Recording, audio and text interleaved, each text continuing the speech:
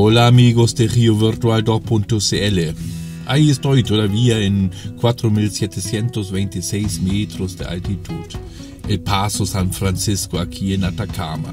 El camino internacional entre Chile y Argentina. Hoy vamos vuelta a Copiapó. Pero, claro, vamos a ver paisaje, volcanes, Laguna Verde, entre otros. Es un sector único.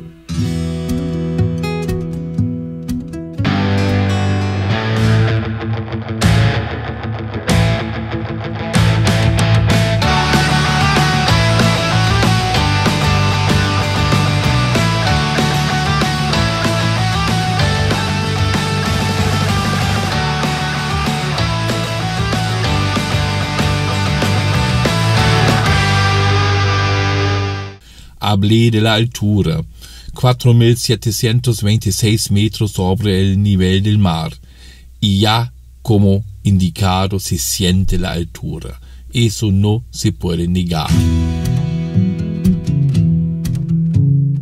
Aquí podríamos hablar un poco del oxígeno. Uno siente la altura. Eso es cierto, eso es normal. Normalmente una persona sana, joven, hasta 2.200 metros de altura no siente nada.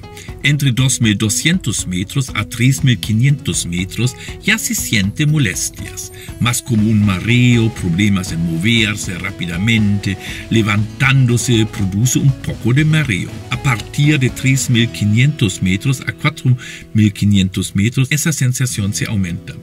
Los mareos son más intensos. También las capacidades psicomotrices se disminuyen considerablemente. Hay que caminar más lento. Todo cuesta más. Entre 4.500 metros a 5.800 metros ya se nota fuertemente esos síntomas. Mareos, imposibilidad a dormir aunque uno tiene sueño. También se nota problemas con la memoria, hasta problemas cognitivos. Más arriba de 5.800 metros el ser humano puede existir, pero por un tiempo determinado no más. Más arriba de esa altura es imposible vivir permanentemente. Más arriba de 8.000 metros el tiempo de supervivencia es aún mucho más reducido. Y se denomina esas alturas zona de la muerte. Bueno. Aquí entonces, un poco más arriba de 4.700 metros, la presión solamente es 59 kilopascal o 59% de lo normal. Eso se nota, sin duda alguna. El problema es que cada persona reacciona diferente a la altura. También la misma persona puede reaccionar diferente de acuerdo de su estado actual, por ejemplo con resfrío o algo así, ¿no? Hay que tener cuidado. Con dolor de cabeza o mareos muy fuertes, se recomienda bajar inmediatamente.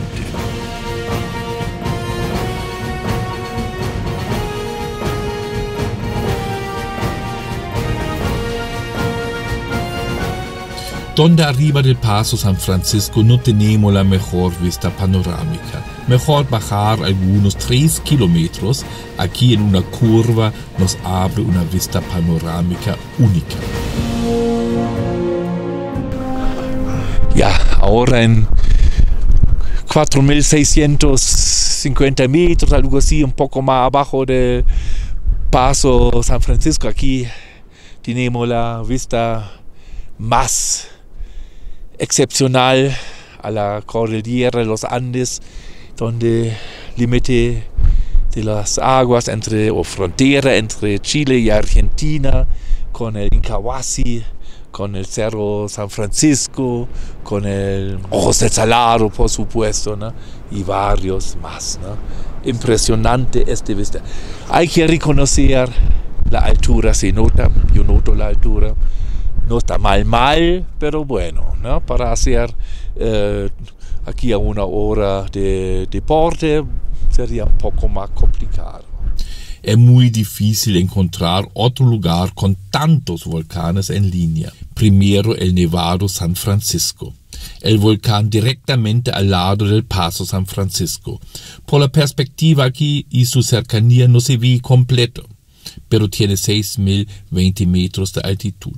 El primer ascenso en tiempos modernos logró en 1913 el reconocido geólogo austriaco Walter Penck. Sigue el Incahuasi, con sus diferentes flujos de lava fácilmente a reconocer.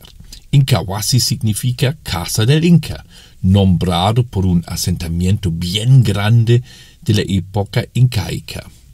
Uno de los estratovolcanes más llamativos tiene una altitud de 6.640 metros.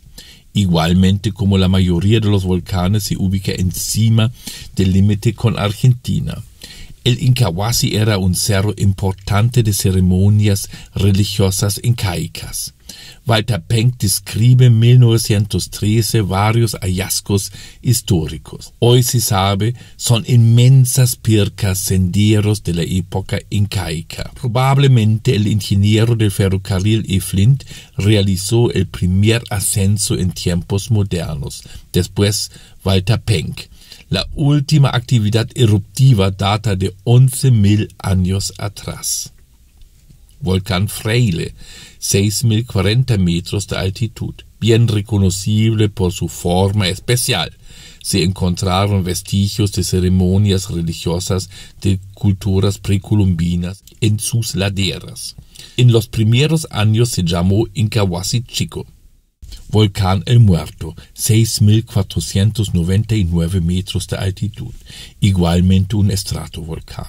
Su primer ascenso en tiempos modernos se realizó en el año 1950.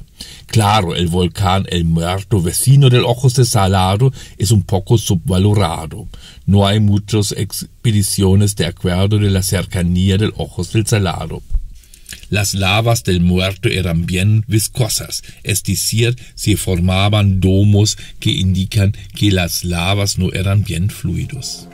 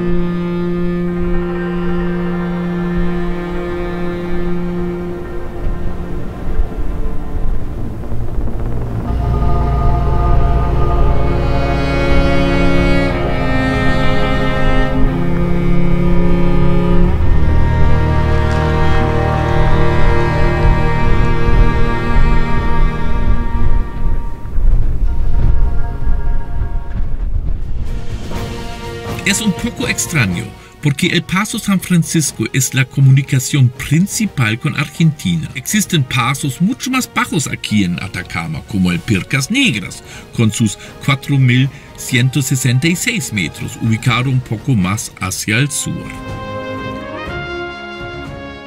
Con la laguna abajo ahora se nota en forma excelente los cerros Peña Blanca, Ermitaño y sin nieve el cerro Laguna Verde. El cerro Peña Blanca, el más al sur de las tres, marca una altura de 6.030 metros sobre el nivel del mar. Igualmente es un volcán no activo. Un poco más hacia el norte aparece el volcán Ermitaño con sus 6.187 metros. El cerro Laguna Verde no alcanza los 6.000 metros, solamente 5.837 metros.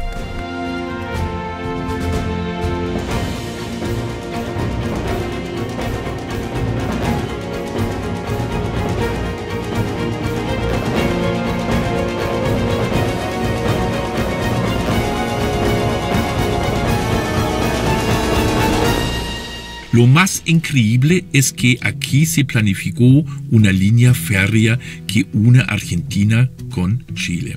El ingeniero E.A. Flint en 1854 y 1859 planificó un trayecto trasandino trazando en sitio el trayecto. Así, en el sector del Paso San Francisco, durante la estadía en el sector probablemente subió a varios volcanes del sector.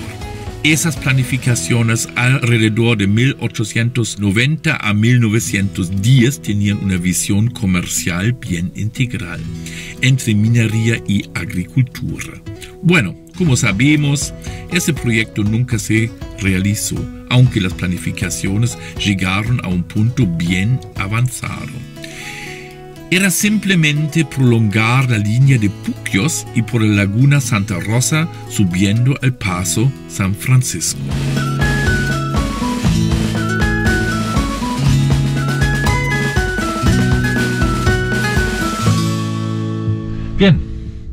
Bien, aquí donde el control antiguo de los carabineros, vamos a ver directamente a la Laguna Verde. Con autos dejamos pasar directamente a la Laguna Verde. Vamos a ver así que quedan los carabineros acá.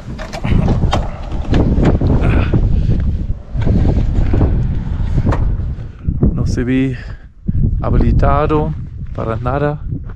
Oh. No puede ser. Antes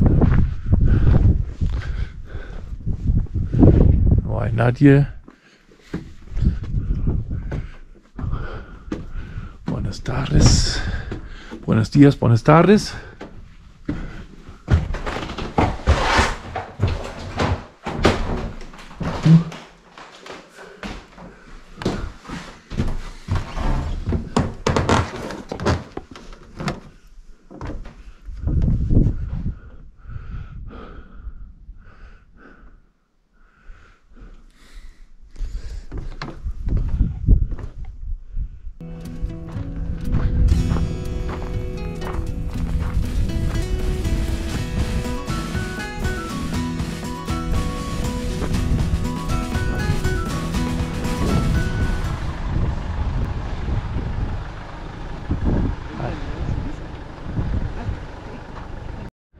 Bien, ahí el refugio, Laguna Verde.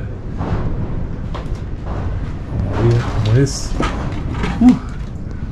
Ahí está.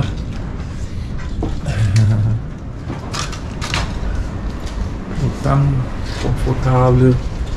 Uy, ahí están las termas ahora.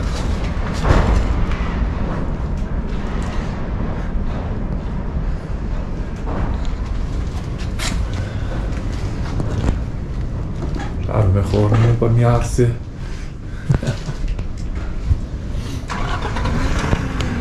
Claro, el problema es si uno se baña después saliendo con el frío. Sí. Imposible. Ya me ambienté ya el frío. Sí. Más ambiente. Claro, claro.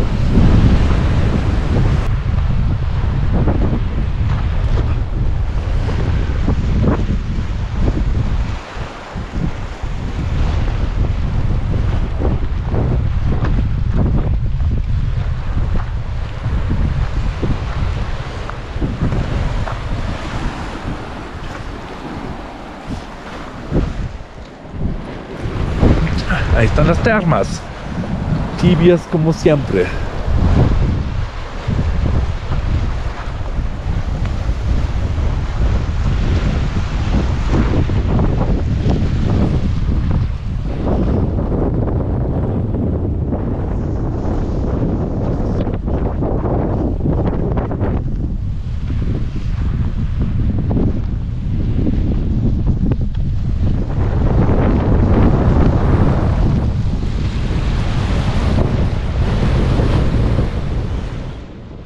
La Laguna Verde se ubica en una altura de 4.337 metros sobre el nivel del mar. Tiene un largo de 6 kilómetros y un ancho de 2,5 kilómetros. La superficie de la laguna cubre algunos 14,5 kilómetros cuadrados. La profundidad máxima se estima de la laguna es 60 metros. La cuenca tiene alrededor de 1075 kilómetros cuadrados. Es una cuenca endorreica, una subcuenca de la gran cuenca endorreica de los salares.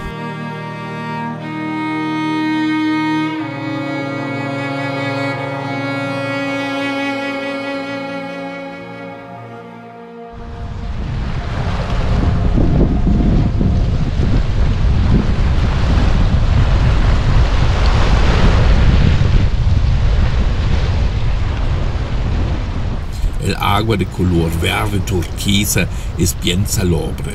Las precipitaciones en este sector, con 170 milímetros anuales, no son tan bajas como se espera para un desierto. La temperatura promedio del año es 1 grado Celsius. La laguna se alimenta por aguas superficiales y algunos manantiales de aguas termales con temperaturas sobre 30 grados Celsius. Las rocas volcánicas del sector, generalmente tobas e ignimbritas, marcan entre 3 hasta 5 millones de años. Entre Laguna y Paso San Francisco, las tobas e ignimbritas son del Cuaternario, generalmente más joven de 1 millón de años.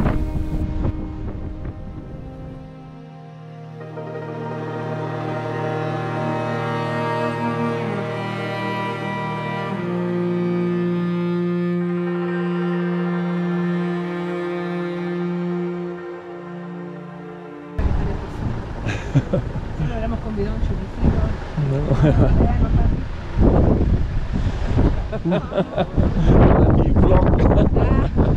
Chao, ¿no? Chao. Okay.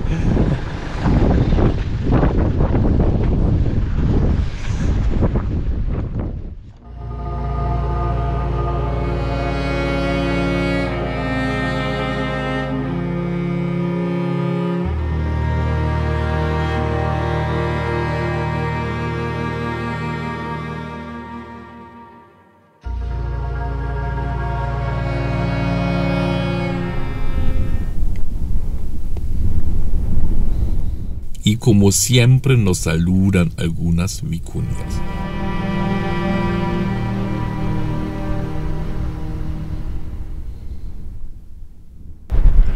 Ahí a la vuelta, ya está la cuenca endorreica con el Salar de Maricunga.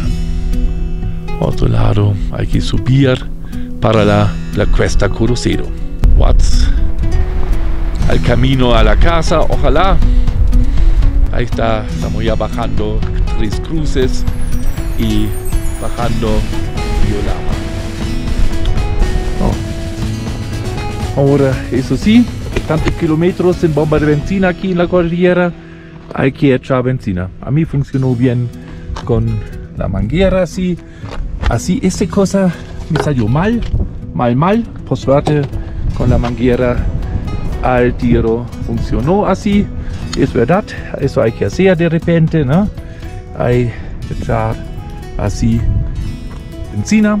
Tengo 60 litros tengo aquí, 40 voy a poner. Y ahora al otro lado, ambos estanques, no estoy seguro si estoy bien, pero salió súper bien este método. Antes de nada.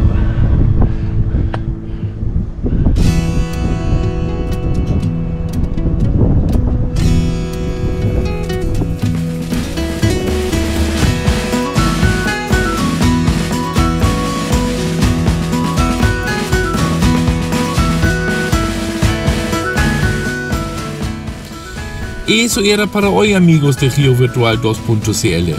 Solamente bajando ahora los 170 kilómetros que me faltan hacia Copiapó, por supuesto con pausas. Eso sí, una baja muy rápida, la cabeza no lo agradece.